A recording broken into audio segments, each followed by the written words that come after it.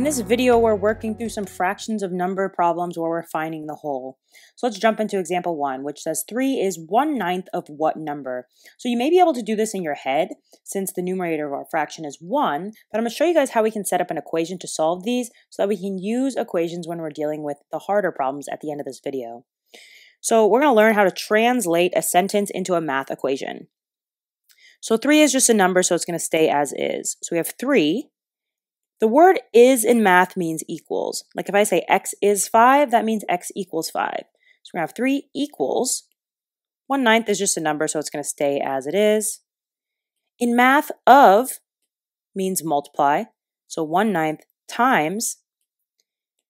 And then what number is what we're solving for? So that's going to be our variable. So we're going to write it like this. We're going to say 3 equals 1/9 times x. So now what we want to do is solve this equation for x. So we have 3 equals 1/9 times x. Because x is being multiplied by 1/9, to get rid of it on the right side, we need to divide by 1/9. Anything we do to one side of our equation, we need to do to the other. So we have to divide both sides of our equation by 1/9. On the left, we're going to have 3 divided by 1/9. On the right, 1/9 divided by 1/9 is 1. So we're left with 1x, which is the same as x. And now we have to remember how to divide fractions. So first we want to change 3 into 3/1. And when we're dividing fractions, we're going to use keep, change, flip. So we're going to keep 3 as it is, or change it to 3/1 because that's the same thing. Change division to multiplication. Flip our second fraction upside down.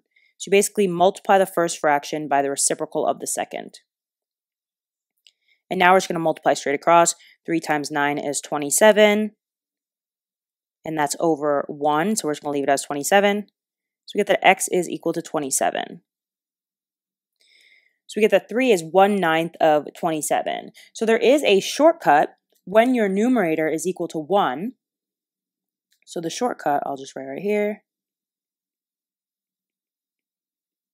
If numerator equals 1, is you can just multiply your number 3 by the denominator of the fraction. So 3 times 9 is going to give us 27. But I think it's important to understand how we set up this equation because I don't love it when students just memorize shortcuts. So let's jump into example 2, which is 1/5 of what number is 7. So again, we're going to set up an equation for this one. The wording is a little bit different, but the problem is very similar. So we're going to say 1/5. And remember in math, of means multiplication. So 1/5 times what number is what we're solving for. So x is always means equals. 7 is just a number, so we leave it as is. So our equations are very similar. They're just kind of flipped around. So now to solve for x, we need to get rid of this 1/5, which is being multiplied by x. So we're going to divide both sides of our equation by 1/5. On the left side, 1/5 divided by itself is 1, so we're left with 1x, which is just x. On the right side, we have 7 divided by 1/5. And now we're going to keep, change, flip. We're going to rewrite 7 as 7/1, change division to multiplication, and flip 1/5 to be 5/1. And 7/1 times 5/1 is 35/1, which is just 35. So we get that x is 35. So we get that 1/5 of 35 is equal to 7. Let's go through 2 examples where the numerators are not 1. So for example 3, we have 10 is 2/7 of what number? So again, we're going to set up an equation. So we have 10. And remember, is the same as equals. 2/7 is a number, so we keep it as 2/7. Of means multiply. What number is what we're solving for? So that's going to be x. So we have 10 equals 2/7 x. So because 2/7 is being multiplied by x, to get rid of it, we need to divide both sides of our equation by 2/7. On the left, we have 10 divided by 2/7. On the right, 2/7 divided by itself is 1, so we're left with 1x, which is the same as x. Now we're going to divide these fractions. So we're going to rewrite 10 as 10/1, change division to multiplication, flip our second fraction upside down. And we're going to do a little cross-reducing here. So we're going to cross-reduce the 10 and the 2 by dividing them both by 2. 10 divided by 2 is 5. 2 divided by 2 is 1. So we have 5/1 times 7/1. 5 times 7 is 35. So we get 35/1, which is just 35.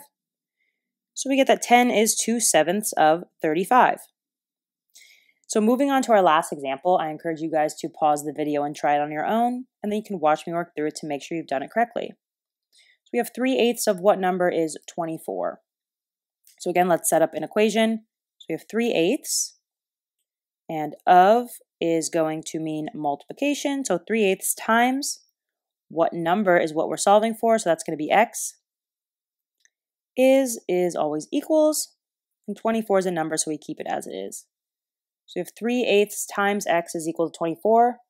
And now to get rid of the 3/8, because it's being multiplied by x, we're going to divide both sides by 3/8. On the left, anything divided by itself is 1, so we're left with 1x, which is x. On the right, we have 24 divided by 3/8. And let's do this division on the right. So we're going to rewrite 24 as 24 over 1, change division to multiplication, flip 3/8 upside down to be 8/3, and we're going to cross reduce. We're going to divide 24 and 3 by 3. 24 divided by 3 is 8. 3 divided by 3 is 1. And 8 over 1 times 8 over 1 is going to give us 64 over 1, which is 64. So we get that 3/8 of 64 is equal to 24. So hopefully this video helped you guys understand how to find fractions of numbers when you're finding the whole. Basically, you just want to set up the problem as an equation and then solve the equation.